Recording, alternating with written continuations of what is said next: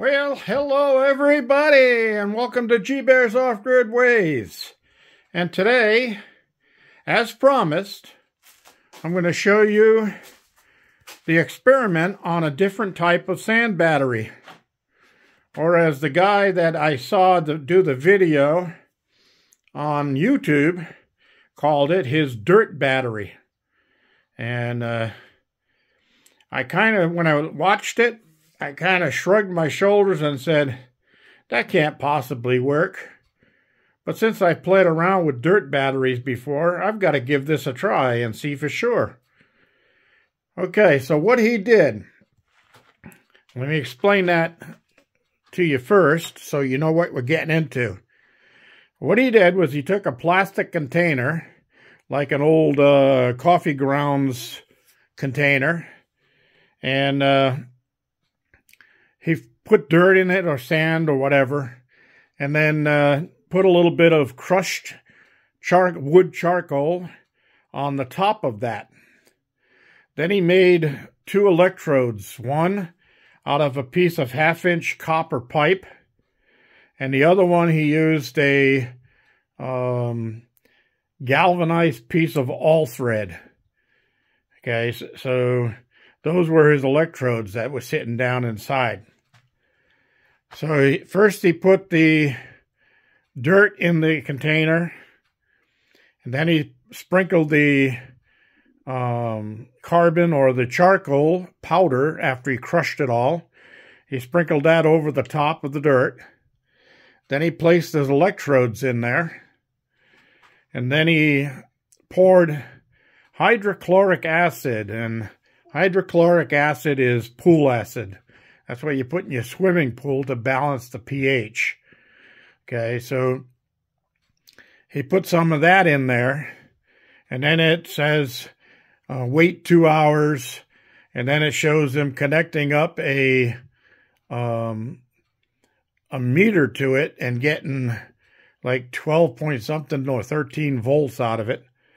And then he hooks up a light bulb to it and gets light out of it.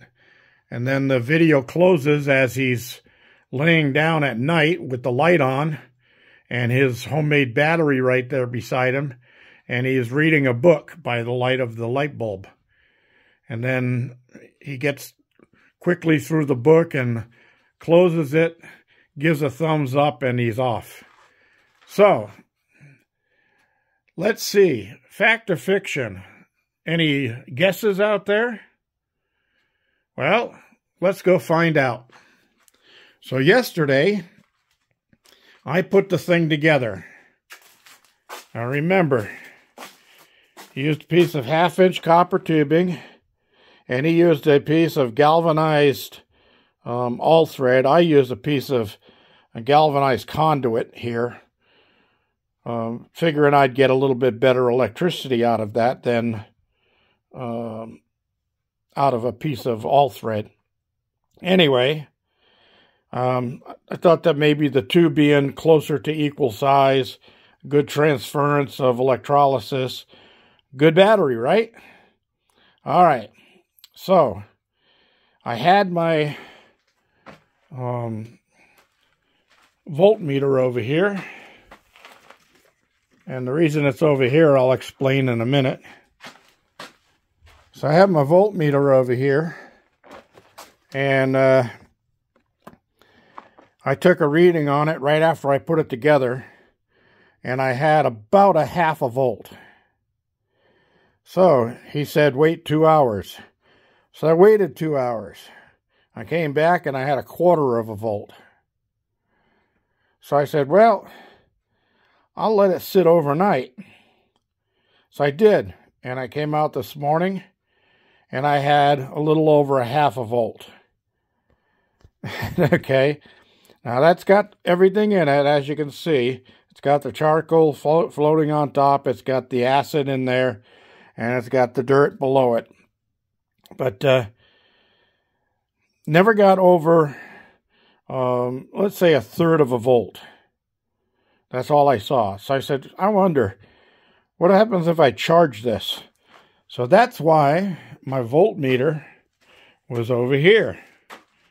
Because I took my AC to DC system here. I set it at 14.2 volts, which should give a good battery charge.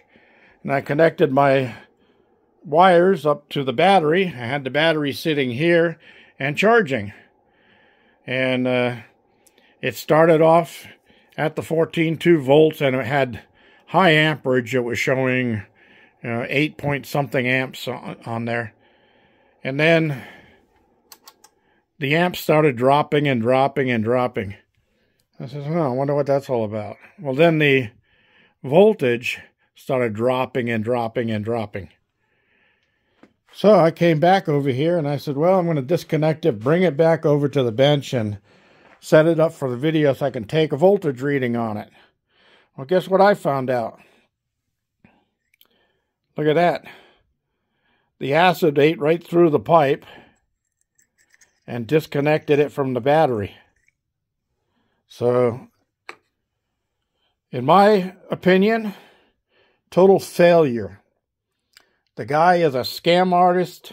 I hate people that go on YouTube and put phony videos on there just to get thumbs ups and views. It's irritating as hell that somebody would waste other people's time watching the video and then waste their components and stuff that they have that they could use for other stuff trying to put the experiment together, only to find out that the whole thing was a hoax. Okay, now, I do have to admit, like I said, I did believe from the beginning that it was a hoax. And I just had to prove it to myself, so I reached over and got a pair of these needle nose. So if I can pull this up.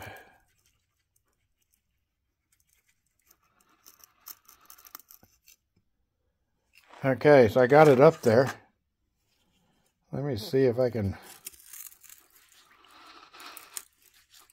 move it a little closer. Yeah, the acid's just eating that copper right up. So anyway, let's try turning this on. And I love this Kaiweets meter. It turns on and goes to auto. So whether you're going to check voltage, ohms, or amps, or anything like that, it'll automatically determine what you're trying to test, and it'll set up for that. So I'm going to be checking volts here. So here we go. So I got 3 volts, 2.5 volts, 1.6 volts, 2.0 volts. But anyway, that's nowhere near 12 volts that this guy was claiming he got.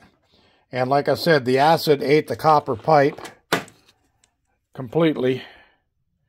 Ate right through it. And that was a good piece of copper pipe too. So, fail. So if you see a video like that, don't waste your time. Don't waste your materials. Just forget it. Move on. All right. So that's it for today. Or actually, that's it for this morning. I'm working on a couple other experiments. And I'll let you know what those are about. This is G-Bear reminding you for a thumbs up. Like my videos, please. Those really count. Don't forget to share and don't forget to subscribe and leave comments all the way down there at the bottom. And questions. This is G-Bear signing off.